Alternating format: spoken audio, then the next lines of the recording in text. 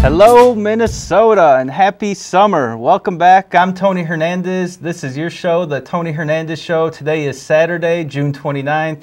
We're going to have a great show. Jake is rejoining us here at the show, and we're also going to be talking to Nanci Fulmek. We're going to be talking about our weight loss competition, successes and failures, and everything in between. But before we get into the main part of our show, I wanted to give honor and respect to Mr. Vince Flynn and the Flynn family. Vince is a world-famous author right here in Minnesota. He's born and raised in St. Paul.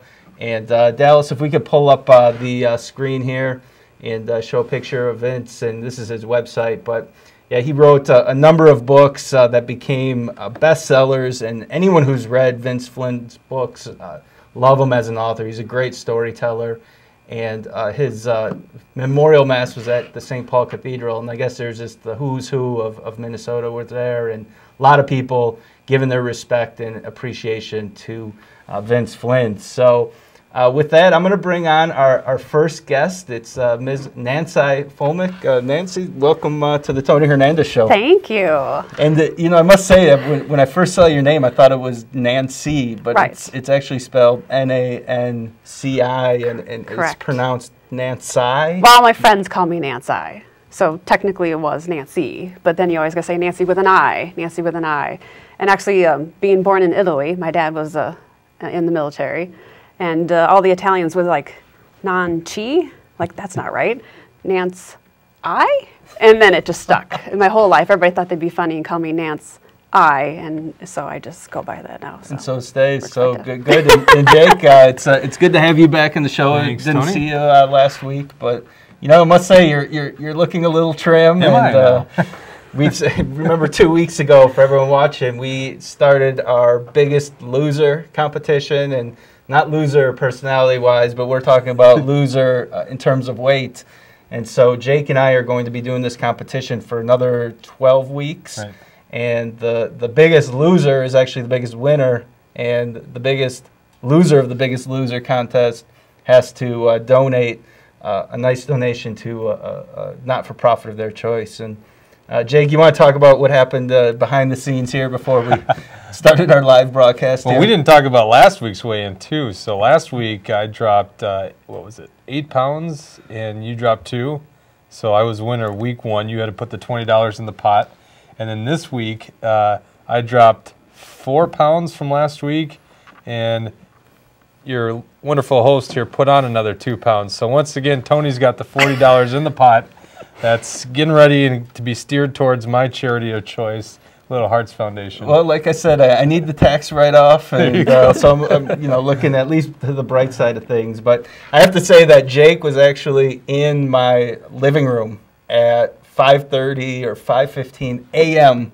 Last Friday with his scale. It was the same night that it was pouring out, and we were planning on going on this run, and we actually ended up not doing that. It was a smart choice not to go on that run.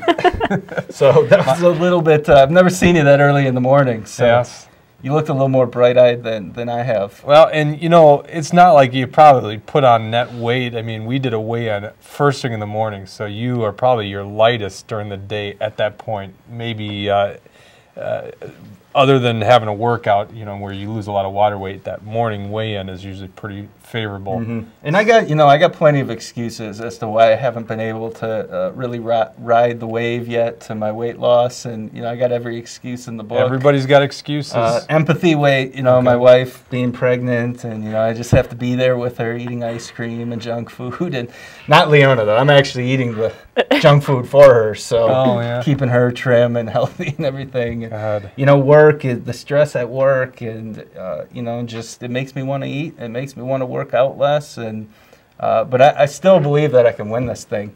But I do think you were cheating, though. And I will say that. Well, I don't know. First day, Jake, you know, 2 weeks ago comes in looking extremely obese and overweight. That didn't happen. He's got a beard down to here, his afro. He tells me how he was eating 3 or 4 pieces of lasagna the night before and drinking beers the night before. So I think you had a lot more to shed in the immediate than I would. You say to that? Well, I guess sure I did did eat a lot the night before, but it's not like you didn't know about the weigh-in. I guess cheating to Tony is I actually get up at 5 in the morning and go work out, go for a 40-mile bike ride or go for a 6-mile run. And I guess cheating to Tony is eating very proportioned meals and not eating past 7 o'clock. I guess that's cheating to Tony. I call that just a smart way of losing weight. Well, we brought Nanci on because she is.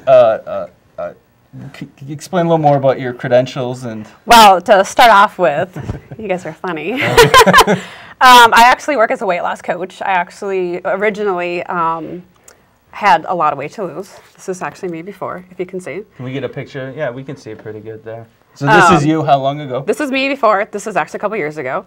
And I actually went from well, if you can see, a bulging out of a size 14. How's that? So bulging out of a size 14, isn't that awful? Put this actually on TV. I would never do that. But. So bulging out of a size 14 down to a size 6, losing a total of 50 pounds. So that was pretty awesome. Keep that off. So if I can do it, Tony can do it. both of you can do it.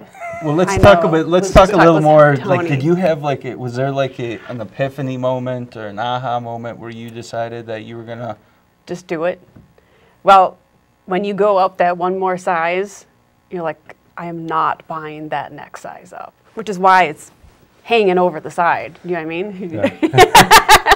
Refuse to go to that next level. And so, yeah, so just, make that happen. And so I joined the weight loss challenge that we actually do and just learned everything. It's an 8-week course. You just learn exactly tips, healthy ways to, lose the weight healthy, but keep it off. And so, people have been talking about America and how we have a weight problem here, obesity problem here. Can you talk a little more about that? Sure. Actually, statistics have actually shown that 7 out of 10 adults are actually overweight.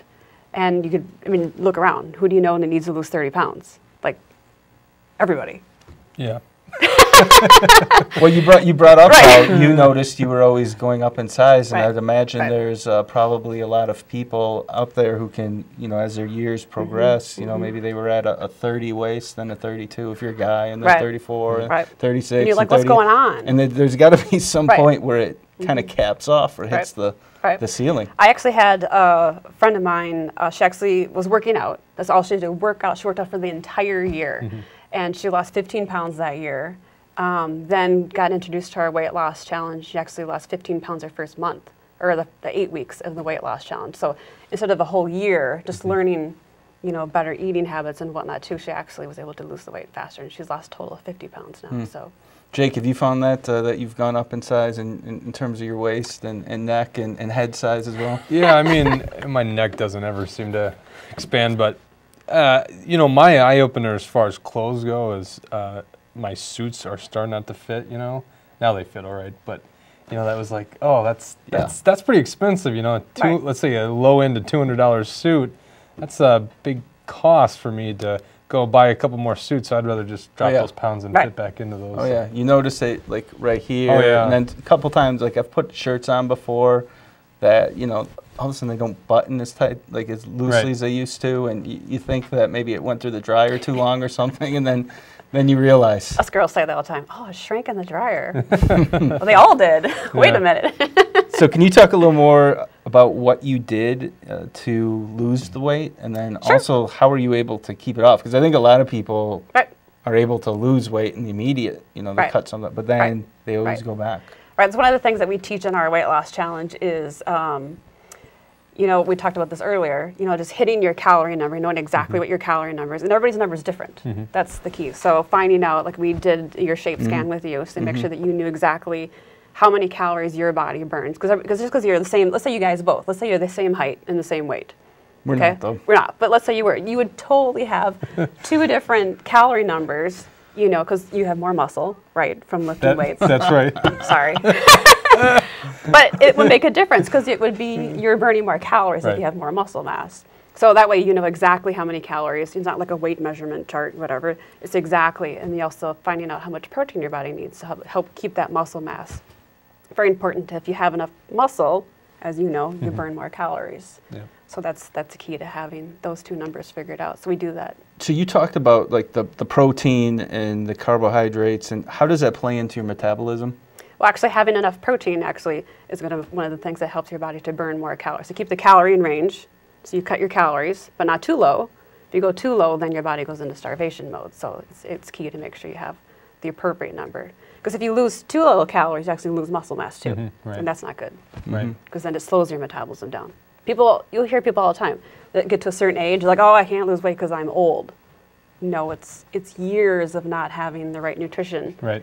That your body actually, your metabolism goes down from that. So what do you think about the people who do the types of diets, like the no carbohydrate diet, where they're at the burger shop and they're only eating the burger and they're eating lots of nuts and. But that's great until you eat any carbs, and then your body goes, ooh, carbs.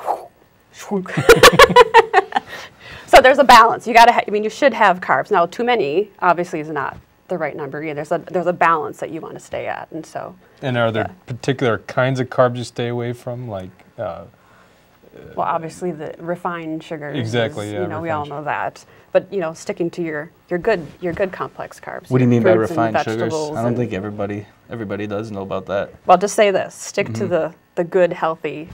Your fruits and vegetables, your lean meats, and stay away from gushers. Yeah, and I don't know how and anything in the fast food and gas station.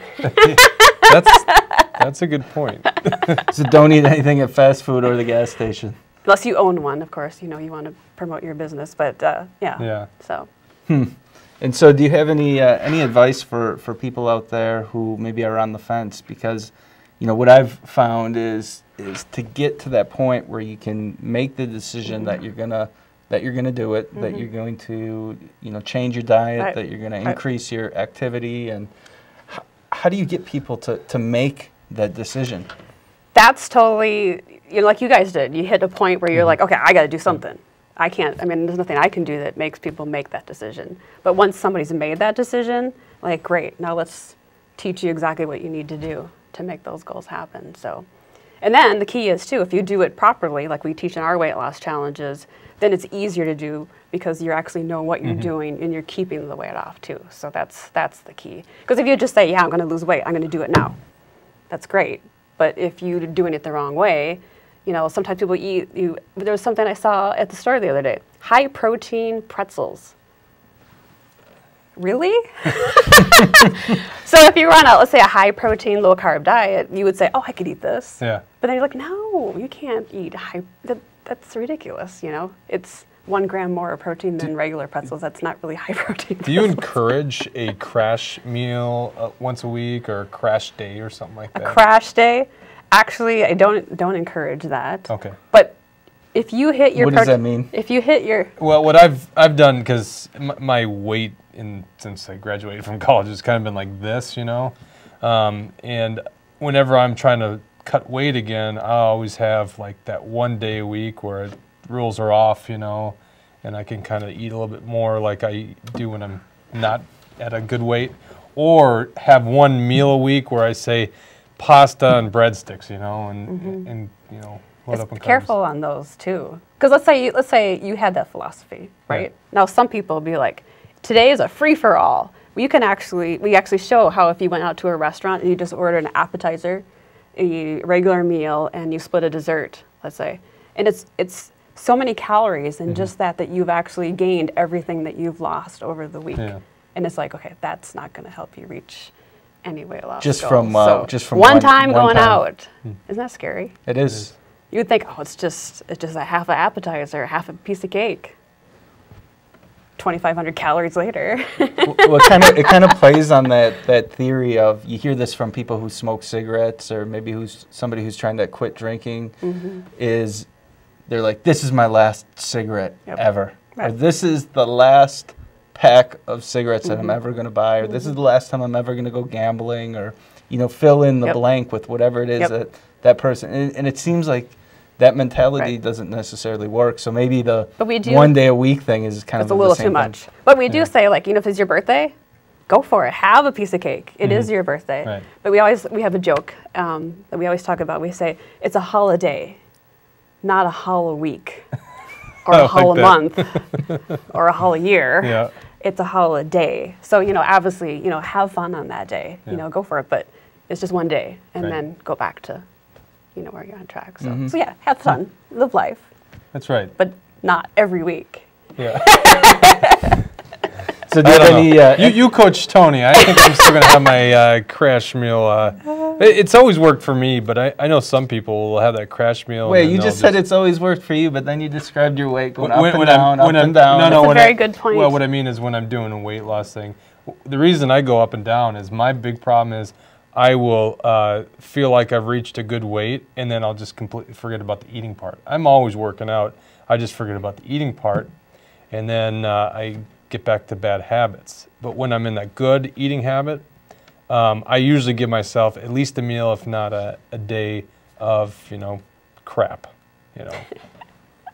You're gonna win. I hope so. I hope so. He may be Kirsten, in the lead, if but you're out there, start making this just- guy lasagna and beer and feed him after 7:00 p.m. and maybe get pregnant so he can gain empathy weight too. So, Nanci, can you talk about your business and helping people? Sure. Like, how do people find you? Yep. So we do weight loss challenges actually all over the Twin Cities. We just actually ended one just recently. Was my numbers on here? We just actually, our group of people, participants, lost 224 pounds, 0.8 pounds as a group, which is awesome. That's a person. That's more than a person. Yeah. What's Well, pun? That was a person It's a at the J. first weight. And so we actually paid out $25 cash to Wow. the winners. So Neat. in the same kind of way, we did it percentage-wise, like you guys are doing, because that's fair. Whether Yeah, you that's have a right. guy versus a girl, Yep. or someone has a lot of weight to lose, or just a little weight to lose, it makes it fair in the percentages. Do you do too, it the so. same way that Jake cherry-picked his rule so that he was going to try to guarantee his win, where you start with the weight at the beginning, or do you change it every week? We do, it's from the very first weigh-in to the very last weigh-in at 8 weeks is the final numbers are. But we do weekly weigh-ins to help keep people on track. Is that what we're doing? Well, yeah, what Tony and I are doing is Jake, But you like should it's work a- at the 'cause it is IRS, the by the final. way. All these it's complicated kind of rules against and regulations. my principles, but the way that we're doing it is we're having a weekly weigh-in to get the money in the pot. Right. So the person with the most or the least amount percentage weight loss loses and puts the $20 in. Yep. And then at the end, whoever's got the largest percentage weight loss gets to direct where those funds go to, their charity of choice. The one thing that Tony doesn't like is we're not going to have any gameplay where like one week you just cut a bunch of water weight. And so then the next week you take it easy, that kind of gameplay they do on that show Biggest Loser. So our point is you take, if you put on another 2 pounds like you did this week, we still got to use that 210, so it's the lowest weight that he weighed in. So you really hurt yourself if you go back up in weight. Right. And we actually do that in our challenge too. If you lost let's say you gained a pound, you have to pay $1. Because See, I'm not even that harsh on you. we don't want to. But it's more or less to help you. If let's say you're at work, somebody brings in donuts, and you're like, well, one donut won't hurt. And you're like, wait, I got to pay $1. I'm not going to do that. Do you know what I mean? It's just a little incentive because we don't really need the money. It's just to help you keep focus on that too. So I've always seen there is sometimes a little bit of a plateau or leveling off during a weight loss portion. I mean, you see that, don't you? Do you have to change up eating habits? People do well. If people aren't doing it right, that can definitely play. Because sometimes you lose a lot of water, or whatever. But if you're not actually losing fat, or people exercise a lot and they're not eating enough protein, they can lose muscle mass, and that will throw things off too. But sometimes people, you're going to lose body fat, but maybe you're working out, you're eating your protein, you're gaining muscle mass, so the scale may not show. So one of the things that we can do is take inches too, because I went from a size 12 to an 8 in 5 weeks, shrank. Nice. So it's all about the inches, in my opinion. But you still use the weight as the final thing on the competition. For the competition to make it even, because how you take your inches or whatever can be different too. My philosophy is I don't care if I weigh 1,000 pounds if I fit into a size 4. There you go. See, I personally wouldn't mind keeping the size. I'd just like to turn that fat into pure raw muscle, That's right. So. Good luck with that. Nanci, before you leave, can you just tell everybody how they can get a hold of you if they'd like? Absolutely. So my phone number is 649-4646. And if anybody has a weight loss challenge they'd like to start at their church or work or whatever, we can come in and do that too. So about 40 participants makes the jackpot $1,000 a winning. So Great. Well, Nanci, thanks for sharing all your wisdom and encouraging us here on our biggest loser challenge here. And certainly appreciate you coming on the show, and hopefully you can come again. Yeah, thank you. Thank you. So we're going to change gears here a little bit. On July 20th, we're going to have a great guest. We're really excited to have him on. He's a gubernatorial candidate. He's trying to unseat Governor Mark Dayton. He's a Republican seeking Republican endorsement. His name is Jeff Johnson. And we're going to play a little bit of his video from his announcement. And this kind of goes over just some of the highlights of his announcement. I believe it was around a month ago. But we look forward to having Jeff on the show on July 20th.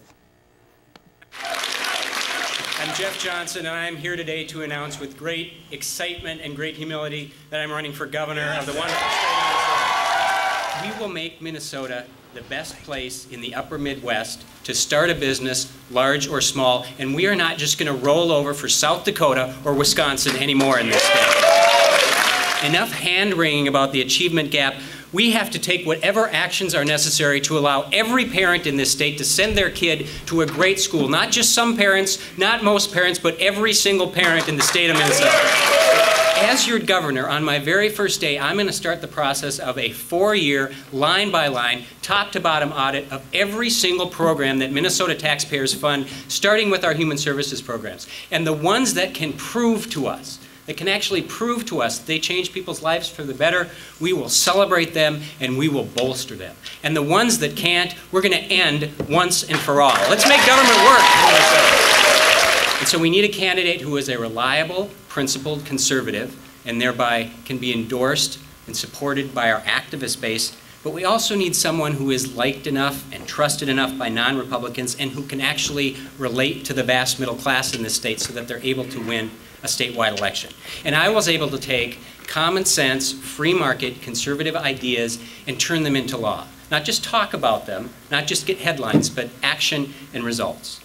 Among other things, I was the successful chief author of bills to pass the most significant lawsuit reform we'd seen in Minnesota in decades, to cut the capital gains tax rate, to pass the most comprehensive anti-meth legislation that had ever been passed in this country at that time, and to dramatically restrict the power of government to take our property through eminent domain. So here's an idea. If you think something's good for Minnesota, vote yes. If you think something's bad for Minnesota, vote no and stop screwing around with people's lives and money. It's not a game. Our future lies in recognizing that the greatness of Minnesota does not come from our government. It comes from the creativity and innovation and work ethic of every single individual in this state. That's where our future lies. But make no mistake, if I'm your governor, that's the direction we'll be headed, and we will get there. Join me in getting that done, and thank you all for being here. So that's Jeff Johnson for Minnesota Governor. Again, he's going to be on the show on July 20th. We look forward to having him on and hearing more about his vision for Minnesota, especially, Jake, because this is at a time of great crossroads, not only here in our state, but our country. Many people know that on July 1st, a lot of the taxes that were passed under the Dayton administration, under the Democrat leadership in the State House and State Senate, they're starting to go into effect on July 1st. This includes a tax increase on cigarettes of $1.40 per pack. I'm not a smoker. Right. You know, I don't condone smoking, don't think it's healthy. However, you know, it seems a bit unfair for people who are smokers to have to see their packs of cigarettes increase so much, and it's just going to drive business to the area states. And it also usually affects people of lower income classes too, the people that generally are the higher frequency of smokers. That, yeah, that, and you're right. If you're making, you know, if you're a banker making $200,000 a year and you're smoking, you know, if you pay $5 or $10 per pack, but if you're on a limited income making $10,000 to $30,000 a year, absolutely, that's going to cut into your income pretty fast. And the DFL's rationale is by taxing it more, you de-incentivize people to smoke. So if you tax to try to get rid of a behavior, then isn't the same thing going to apply to the income tax increase that they've done? If you tax them more in income, isn't that going to de-incentivize them to find more ways of producing income. Yeah, that's a good point. And another tax that's coming onto the dockets on July 1st is the gift tax.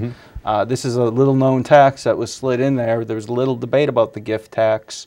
We are now going to be one of 2 states in the entire United States of America that are going to have a gift tax for when people give gifts to each other. Now, granted, it's got to be at $1 million plus over the lifetime. Right. But that's going to impact people's behaviors, and there's already talk about people who own estates that are scrambling to get their trusts reformatted, or they're doing what Governor Dayton's family did, and they're going to other states to open their trusts and whatnot. And so this is definitely impacting the behavior and the consequences directly on Minnesotans. Yeah, and it's important to note the fact that this money was already taxed at some point, whether it was derived from income directly from work, so it was taxed at that point through your income taxes, or it was earned in the stock market and you paid cap gains, or you paid dividends on it, or income on the dividends. Either way, that was tax money. So once again, it's just another way of the DFL to double tax people and take more money out of the private sector. And then another tax that's going into effect is there's going to be some type of an internet-based tax. So when people in Minnesota, young, old, rich, poor, when they're downloading stuff off the internet, there's going to be an additional tax on that. The Democrats passed a tax on paint. So essentially, every time you buy a can of paint now, are you going to be painting a room, or are you going to be painting, it's a 75 cents per gallon increase on paint. That's going to impact, whether people are going to be, especially if you're buying hundreds of gallons of paint. You might go over to Wisconsin now to Sherwin-Williams across the state lines, or to Iowa or other places. And so these taxes are all taken into effect, and it doesn't seem to be very much calculated about how it's going to impact our economy, and I guess we're just going to have to wait and see how it does. But my feeling is it's probably not going to be pretty good. What do you think? Yeah, I mean, you never know. It's definitely bad for the economy, but you don't know how much of an extent that is, because there are multiple things that factor into a business making that decision to leave the state of Minnesota. And I know as a business owner, it's very difficult for me to leave the state because of family, and we have wonderful natural resources here. I'm an outdoorsman, so it's very difficult for me to leave the state. So what's my echelon? I don't know, a 20–30% tax increase before I take my business and move to South Dakota. But some people, it's just that 2% increase that says that's enough, I need to leave this state. It's not working out for us anymore. And also the businesses that would make a decision about moving here probably is going to stop that from happening. Yeah, that's a good point. And one of the arguments the big taxing Democrats always use about Minnesota is, listen, compare Minnesota to the Dakotas. We have the amenities, we have the lakes, we have the beautiful landscape, the people.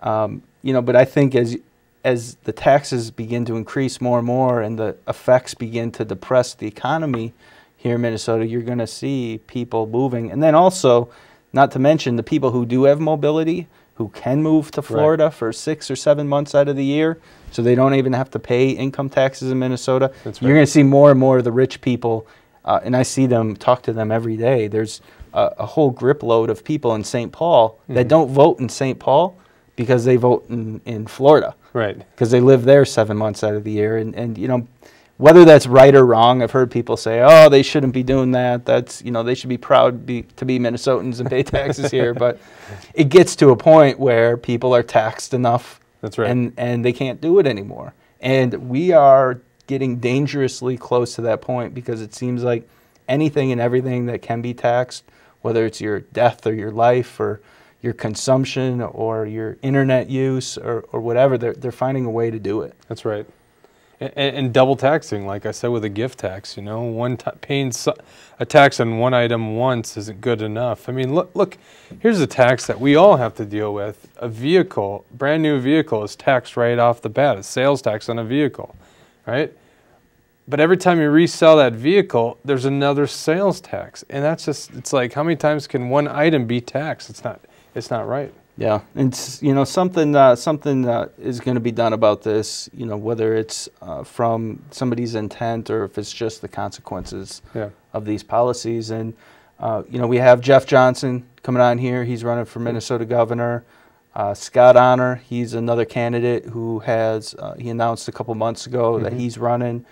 Just recently, we had former Speaker, former Speaker of the House, Kurt Zellers. Kurt Zellers. He recently announced, and we have State Senator Dave Thompson, who has recently announced. So we have 4 pretty strong, I'd say, candidates that are going to run against Governor Dayton. But Governor Dayton, there was just a poll that was done, and it was within Minnesota, and it was reported that he's got nearly a 60% approval rating for the job that he's doing. So it appears that Governor Dayton is going to be very difficult to defeat. Yeah, that you can't put much stock into that. You don't look at those things until mid-October to late October to really know where the election's going to fall. A lot can change, especially when they match him up against a candidate that has very low name ID, which I would say the majority of those candidates do. Kurt Zellers might be a little different because being the Speaker of the House during the Republican tenure. But other than that, and I guess Dave Thompson have some bit of name recognition around the state, but still not as much as Dayton. So no. I don't put a lot of stock None in of those polls. guys have department stores behind them. Or trust funds in South Dakota. So we're going to talk about something that there's a congresswoman out there. She's a Democratic congresswoman is she from Illinois? Her name is Congresswoman Tammy Duckworth. I think she's Illinois, but don't quote me on that. Yeah, so she's a Democratic legislator out of Illinois, and she, I just stumbled across this video. I don't know if it was on Facebook or somebody tweeted it out, but I watched this and I was pretty amazed. And to just give a backdrop of what this is a congressional hearing, and there is an IRS contractor, also a veteran or was in the military at some point, and essentially he was caught red-handed.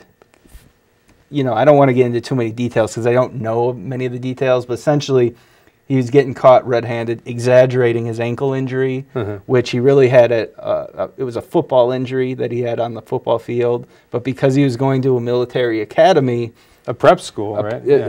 So he linked the two together and was somehow able to finagle his way into disability income. And it was like, I don't know how much he was getting every month, but so he had to testify, and I don't know why the guy had to, but this is an IRS contractor, and he had to testify.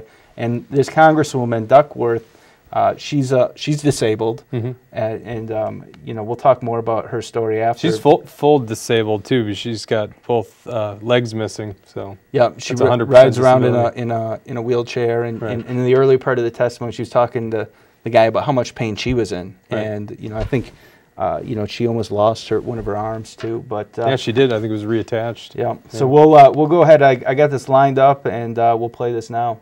This is Congresswoman Duckworth. And in fact, we thought we would lose my arm, and I'm still in danger of possibly losing my arm. I can't feel it. I can't feel my 3 fingers. My disability rating for that arm is 20%. In your letter to a government official, I think it's the SVA, attention Gina Mu, you said, "My family and I have made considerable sacrifices for our country. My service-connected disability status should serve as a testimony to that end. I can't play with my kids because I can't walk without pain.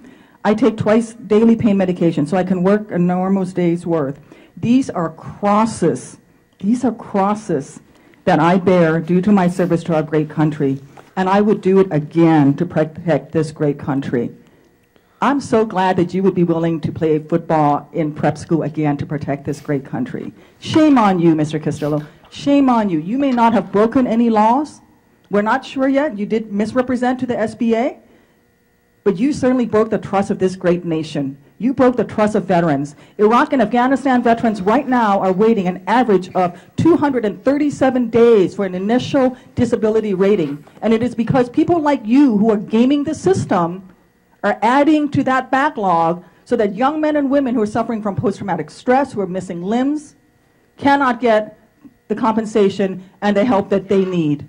And I'm sure you played through the pain of that foot all through college. Well, let me tell you something. I recovered with a young man, a Navy corpsman, who, while he was running into an ambush where his Marines were hurt, had his leg knocked off with an RPG. He put a tourniquet on himself and crawled forward. He is who played through the pain, Mr. Castillo. You did not. You took advantage of your system. You described these status just today, that other companies were using these special statuses as competitive weapons against you. You who never picked up a weapon in defense of this great nation, very cynically took advantage of the system. You broke the faith with this nation. You broke the faith with the men and women who lie in hospitals right now at Walter Reed, in Bethesda, at Brooke Army Medical Center in Landstuhl. You broke the faith with them. And if this nation stops funding veterans' health care and stops and calls into question why veterans deserve their benefits, it is because cases like you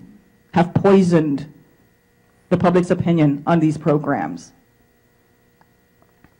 I hope that you think twice about the example that you're setting for your children. I hope that you think twice about what you are doing to the nation, this nation's veterans who are willing to die to protect this nation. Twisting your ankle in prep school is not defending or serving this nation, Mr. Castillo. Mr. Chairman, I'm sorry, you've been very indulgent. I yield back. I thank the gentlelady, and the time was well spent. So that guy who was there probably didn't feel too good after that tongue lashing right. from Congresswoman Duckworth. But yeah, it's you know, I thought that was kind of a telling video in a couple different ways, because in America right now we have a big problem with entitlements. Mm-hmm. I think something like 100 million households get some type of a federal check, you know, whether it's Social Security or disability, or whether it's food stamps, or whether it's some type of a pension or military pension or VA benefits. And I'm not saying that most of these, the vast majority of these, maybe are very well deserved, especially for the veterans who sacrifice so much for our country. We also have a problem in this country, though, of fraud and people taking advantage of these systems because they look at it like it's free money. Like they have to go out there and they have to get their piece. And my feeling is sometimes, you know, with veterans perhaps, is if you put veterans benefits in front of something, it's like you automatically get a pass for whatever is in the rest. And that's exactly what this guy got caught doing, is he was talking about how he was a veteran and talking about how much he served his country when in fact he didn't. Right. What do you think about that as a veteran? Yeah, I mean, it kind of touches at home. When I got back from Iraq, I had a patellar ligament surgically repaired, and it's definitely the fault of the Army, but it's like a sports-related injury, meaning, you know, from putting on a rucksack and marching and stuff like that, stress, but it's nothing that, you know, enemy combat that caused it. And I got put at Fort Lewis with a group of people who were coming back from tours of duty in Iraq and Afghanistan and had some kind of medical ailment.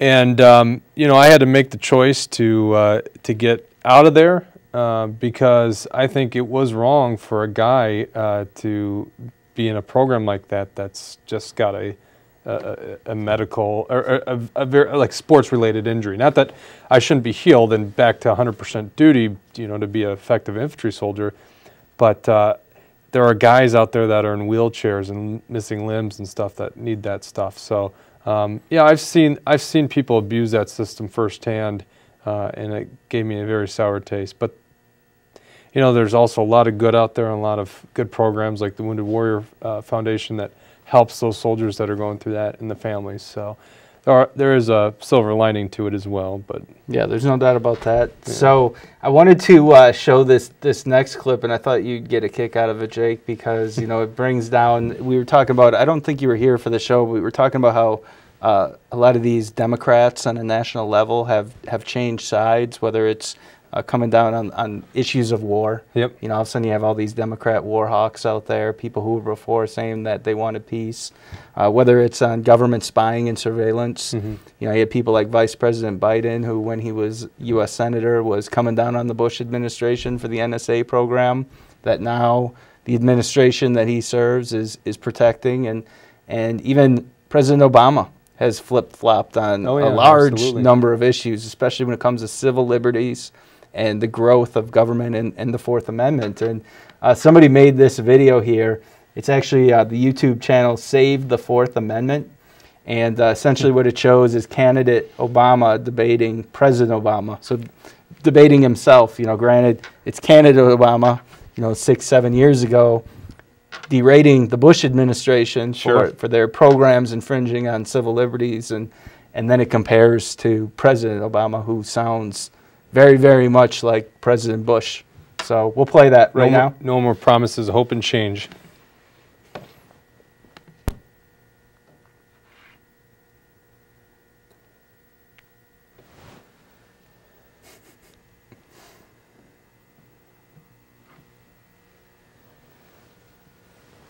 The separation of powers works. Our Constitution works.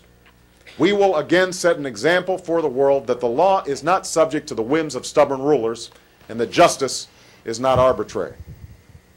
This administration acts like violating civil liberties is the way to enhance our security. It is not. There are no shortcuts to protecting America. But my assessment and my team's assessment was that they help us prevent terrorist attacks. This administration also puts forward a false choice between the liberties we cherish and the security we provide. You can't have 100% security and also then have 100% privacy and zero inconvenience. You know, we're going to have to make some choices as a society. I will provide our intelligence and law enforcement agencies with the tools they need to track and take out the terrorists without undermining our Constitution and our freedom. That means no more illegal wiretapping of American citizens.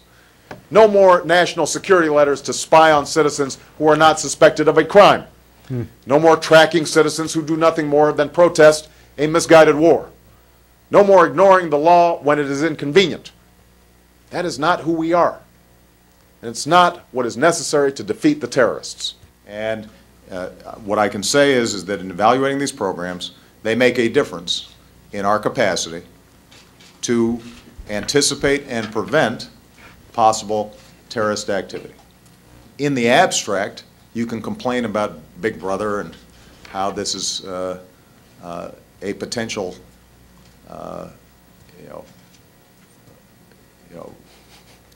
program run amok. But when you actually look at the details, then I think we've struck the right balance.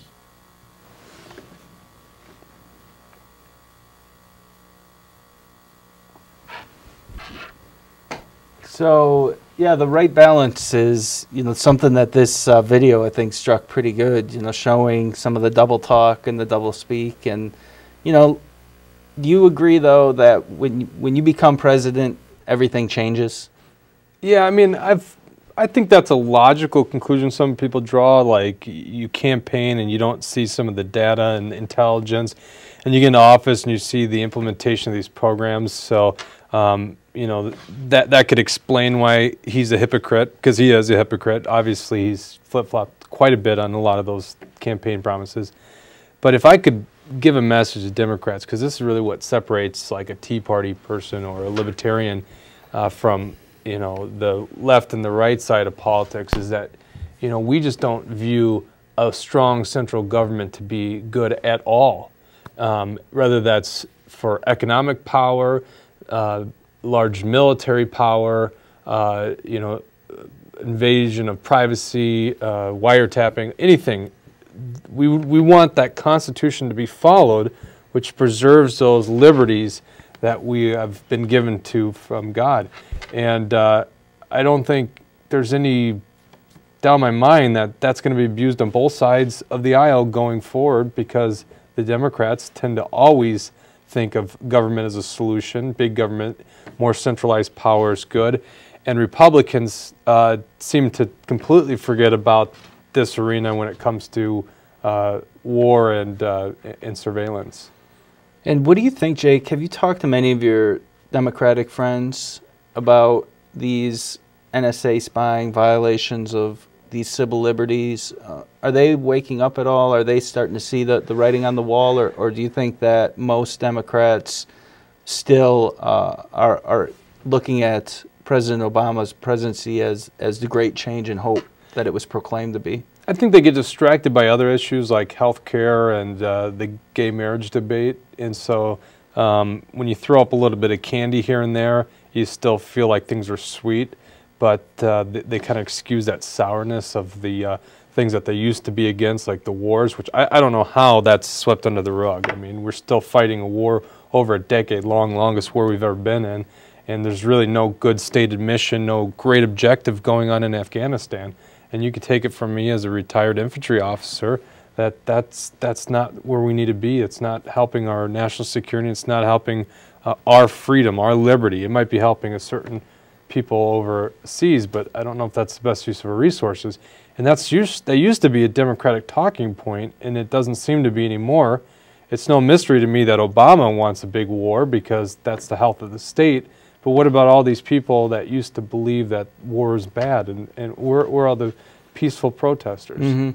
And then the same thing with the civil liberties issues. The only ones I really hear making a lot of noise are from the ranks of the Libertarian Party or various groups that focus on liberty, like Tea Parties or the Ron Paul people in the Republican Party. And you know, the anti-Wall Street people, the 99 percenters, I think they made a pretty loud noise, whether you agree with their philosophy or not, but they were getting out there and they were making some of the same protests and that Tea Partiers were, or other movements as well. Yeah, I mean, that 99% thing was goofy. There was really no strong philosophy from that movement.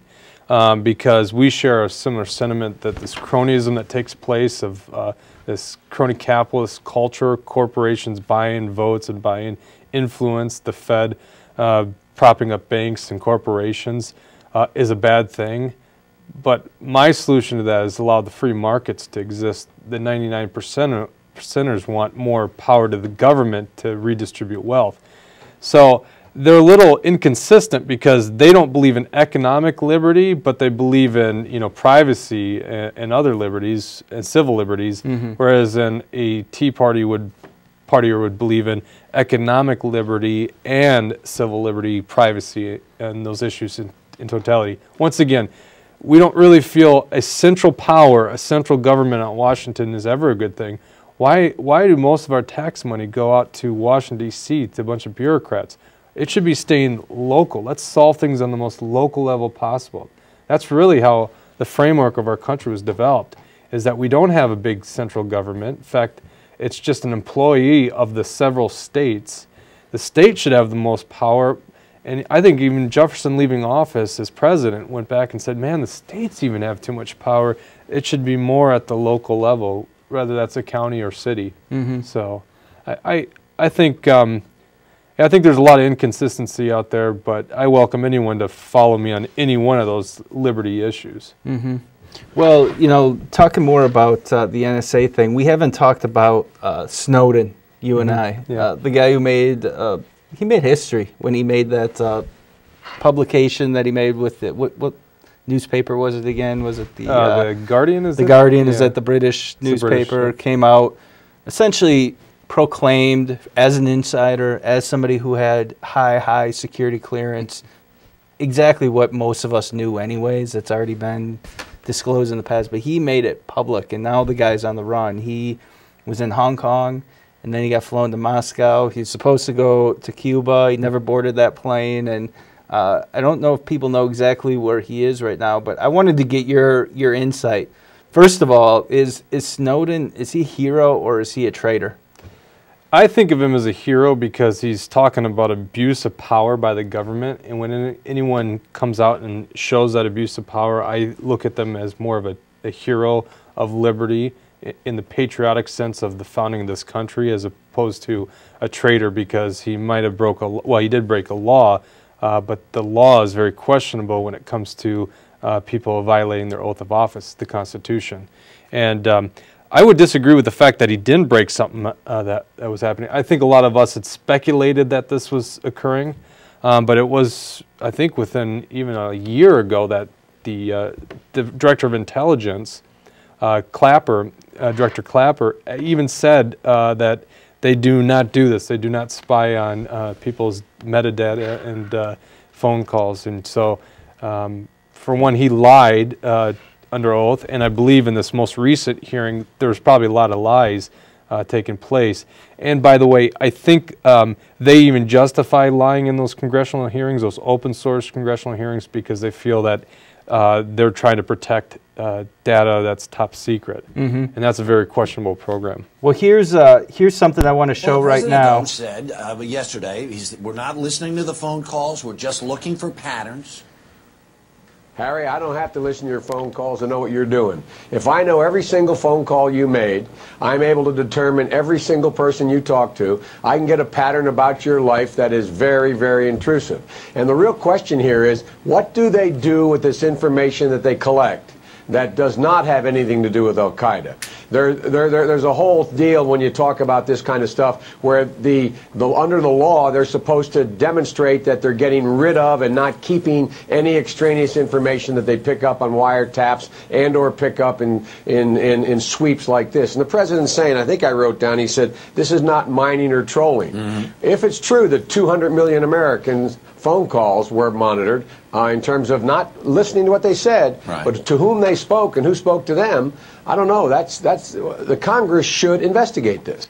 So that's Senator Joe Biden. This is in 2006, and he's talking about the NSA spying program. He specifically uses the 200 million American citizen number, 2/3 of our population at the time, and saying that there is evidence or something that's known that this program is going on. So, I just point that out to, again, show the doublespeak between the Democratic elite of yesterday, during the Bush years, and today during the Obama years. It's like night and day in terms of their positions and their messaging that they're sending out. So, pretty frightening if you think about it. Oh, it is very much so. But that's politics, and you and I, we look at politics on a daily basis, so we catch these things, but messaging works in picking up those low information voters during election cycles that don't even pay attention to that stuff. So they can get away with it, and that's the sad part about our society is they can lie and deceive voters into thinking that they're supportive of civil liberties when they really aren't. Which makes me ask the question, with all the scandals that have been brought to light, with all the infringements on the Constitution and on civil liberties, with big organizations like the ACLU and other places condemning some of these acts, it seems that people have some outrage, but at the end of the day, they're just like, this is government, this is politics, this is how it always has been, and it always will be. And hypothetically or theoretically speaking, Jake, I want to know is there some event that will finally break the camel's back, that'll finally awaken the giant, or is all of these scandals just to get us used to this idea of Big Brother, this idea of government coming down and basically controlling us? Yeah, I mean, when you really look at this in perspective, it's a trend that's been growing for the last 100 years, more focus on the central government, less adherence to the Constitution.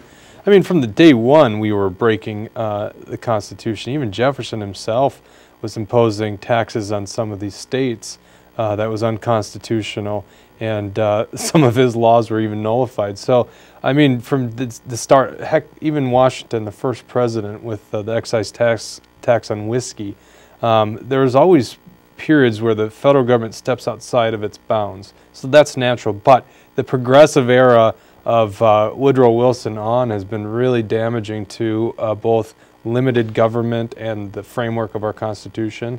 So I don't think it's anything new. What I would say is what breaks the camel's back is this economic collapse that I detail very often when we have a problem servicing the debt that we've inherited. I mean, we've had $6 trillion in the last 5 years added to our federal debt. That's insane, and it's all financed at a artificially low interest rates, and it gets refinanced $3 to $4 trillion a year when debt becomes mature. So we're in a world of trouble once those interest rates go up. We can't make the payments on our debt. Plus, we have programs like Medicare, Medicaid, Social Security that continually grow and don't have the revenue to match it. And, you know, to end our show here, we got 5 minutes left on a positive note. I was going to say, let's do it on a positive note, right?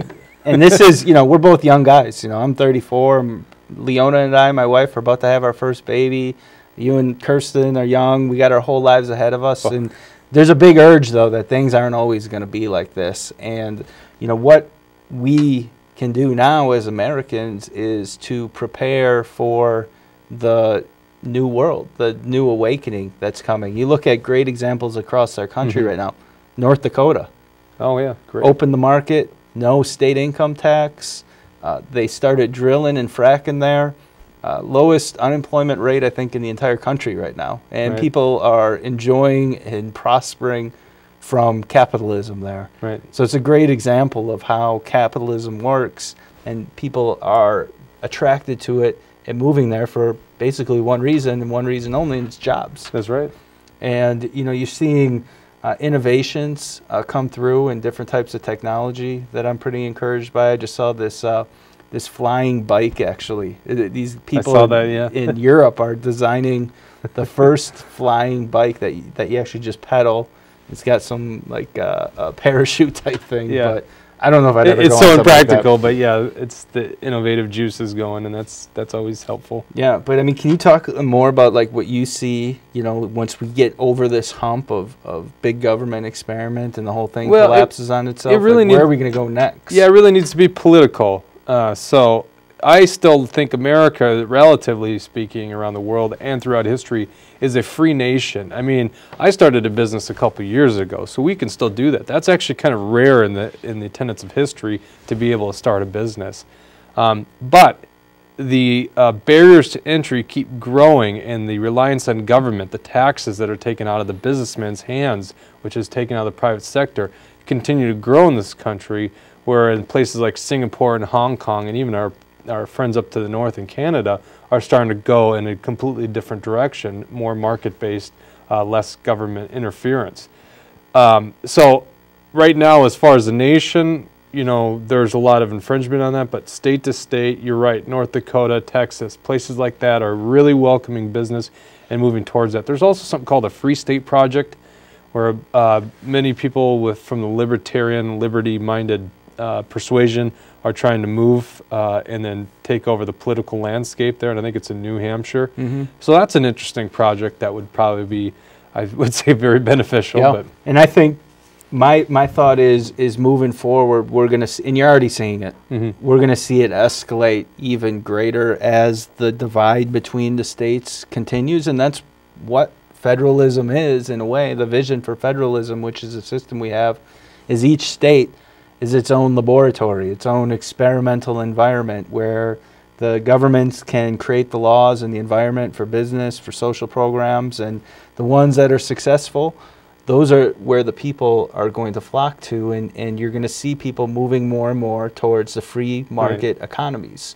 They're going to go to the places where the states that didn't institute Obamacare, because they're going to have more affordable health care and more choice for the patients, and they're going to develop alternative methods of medicine and with higher ratios of curing, and so you're going to see a great movement of people, and it's not the first time that it's ever happened in America. Oh, right, absolutely. I mean, there's always the westward expansion. The Depression made people move all over the country to follow the jobs, to follow the industry, follow the economy, and really that's where we're going to go, and that's the end of our time here for the Tony Hernandez Show. We once again thank everybody for tuning in. Thank our great loyal audience members. We broadcast every Saturday from 4 o'clock to 5 o'clock on SCC Television Studios in White Bear Lake. We also rebroadcast on our YouTube channel, Tony Hernandez Show. May God bless you.